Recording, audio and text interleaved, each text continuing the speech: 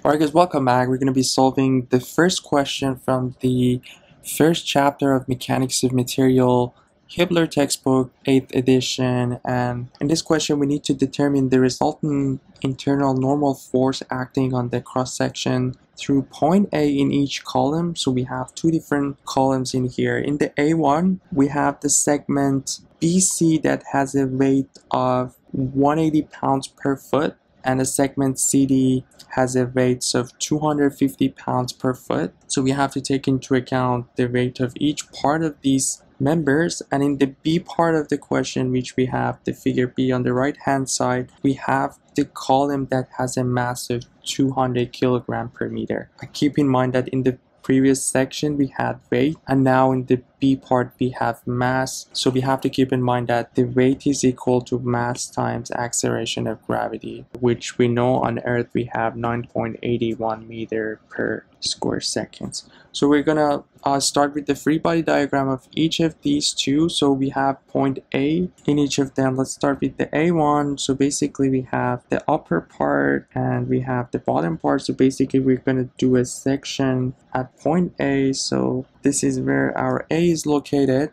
And the forces that we have 5 kips on top, we have 3 kips on each side of the member BC, and we obviously have the weight of each of them, and we have the force that we are trying to figure out, which I'm going to show it in red. And from the figure, since we are in equilibrium, it has to be upward in order to cancel out the other one, so we can call it FA. So we're gonna do sum of all forces in y direction is equal to 0. This will be our positive direction. So we have FA minus 5 minus 3 minus 3, and we have to figure out the weight of each member. So if we want to go with the weight of the member BC, we know that the member BC has a weight of 180 pounds per foot. So we have minus 180 pound per foot. And since all other units are in kips, we have to do a unit conversion in here and get rid of foot too. So we need kips in here and foot and pound. In the denominator, we know 1 kips is equal to 1,000 pound, and the length of the BC is 10 foot. That way we can cancel out pound, we can cancel foot, and we're gonna end up with kips unit, which is what we're looking for. So that's for member BC. We also have member, the half of actually CD. So we know that one is 250 pound per foot. So times we have kips over pound in order to get rid of pound unit, and the distance that we have is the 4 feet in here, and this is going to be equal to 0. Our FA would be 5 plus 3 plus 3 plus, we can cancel out these ones, we get 1.8 plus 250 times 4 is 1,000, so we'll get 1. And if we calculate this, we have basically 11 plus 2.8, which is 13.8 kips. So that's the answer for the A part. Let's move on to the B part. And if we look at the B part, again, we're going to do this section in here. And we have our column in here. So we have 4 forces in here. Each of them are, so the top 2 ones are 6. And we have 2, 4.5, so 6, 6. All the units are in kilonewton. So we have to watch for the units. 4.5, 4.5. And again, we have the weight of the beam, which we need to figure out, and the force FA that we were looking for, same as the previous part.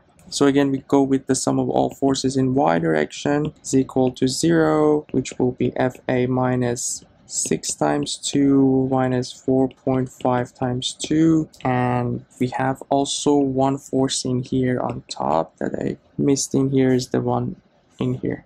So minus 8. And the last one is the weight. If we get back in here, as I mentioned at the beginning of the question, we have the mass in here and we're looking for the weight. So we have 200 kilogram per meter, and we're gonna multiply that by G in order to get our weight. So 9.81 meter per square second. This is gonna give us the weight, but still we have a meter in here at the denominator that we need to get rid of, and that would be the length of this beam from here to this. So it's basically 3 times 3 meter So we can get rid of this meter, and we know kilogram times meter per square second is going to give us the Newton force. Based on the Newton's law, F is equal to m times A. We're going to get our F in Newton if we have mass in kilogram and the force in meter per square second. So don't get confused with this m and the other one.